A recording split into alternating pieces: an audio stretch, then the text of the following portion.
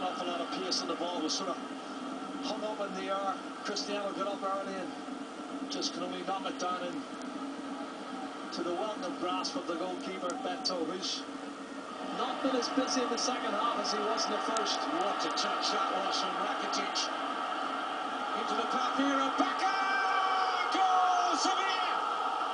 It's Carlos Becker again!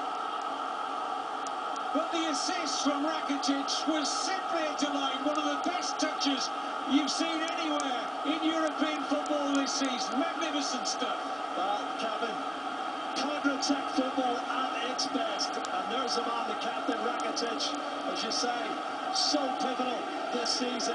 Have a look at this first touch here. Unbelievable. First touch over the top.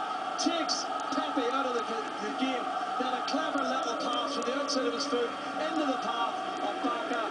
And he does the rest. Look at this. That is sublime. Unbelievable.